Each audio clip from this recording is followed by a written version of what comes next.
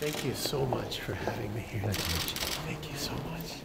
The new U.S. ambassador to the Holy See presented his letter of credentials to Pope Francis. Former Indiana Senator Joe Donnelly brought his family to the Vatican's Apostolic Palace for the ceremony and offered gifts to the Pope. Among them was a blanket depicting symbols of America's original peoples and a crucifix with a personal meaning. And this is from our home church, the Notre Dame Basilica. This is the original pews, the wood. Thank you.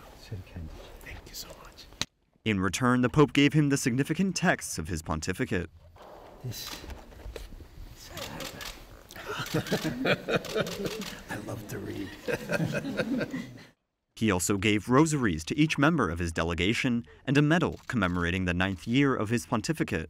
Pope Francis then blessed them before meeting privately with the new ambassador.